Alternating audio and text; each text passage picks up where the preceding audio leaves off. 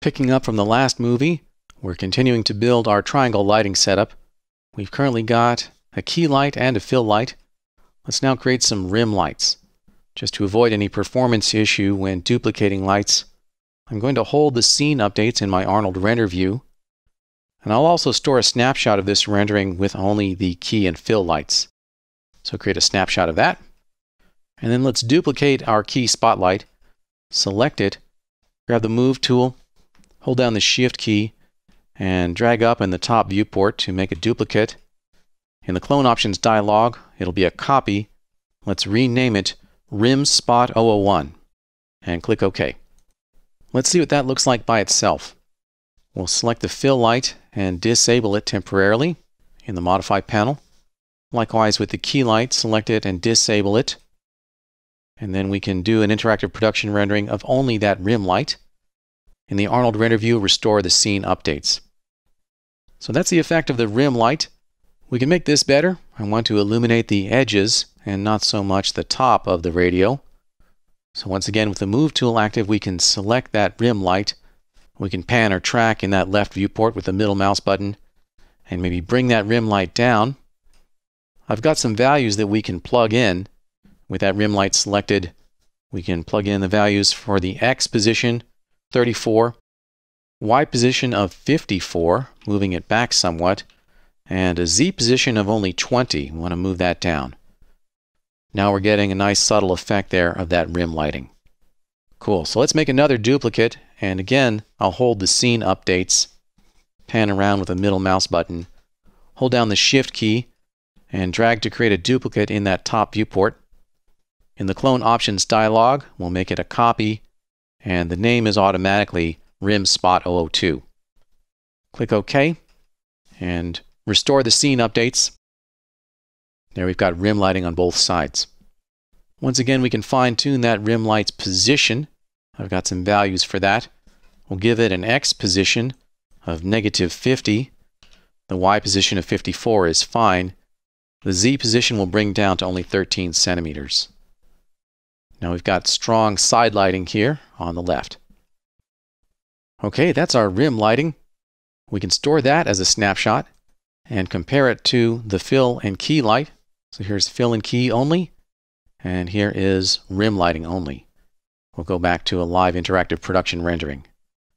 Let's combine these two by re-enabling the other lights. So we can select our key spot, re-enable it, select our rim disc light, and re-enable that as well.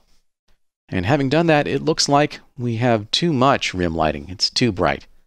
So let's bring the exposure down of those rim lights. I'll select one of them. In the Modify panel, set its exposure value to 5.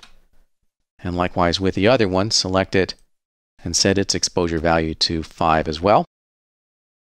So that's a much more balanced illumination. Okay, let's make another snapshot. And we can compare these. Here's our version with no rim lighting. And here's a version with the rim lighting added. All right, cool. So we'll go back to a live interactive production rendering.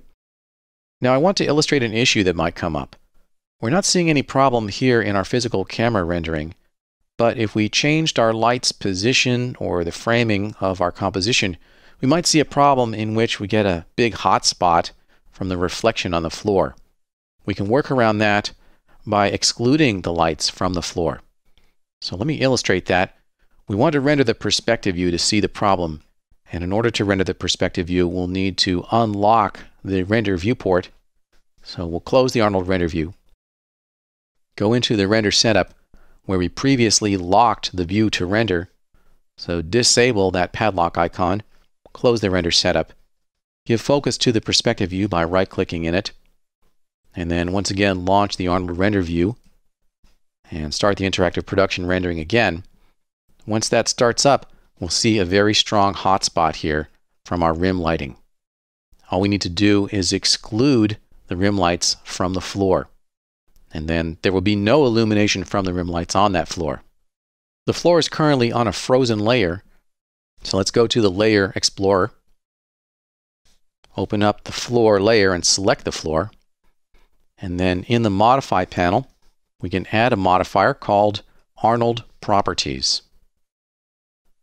Then open up the light group section.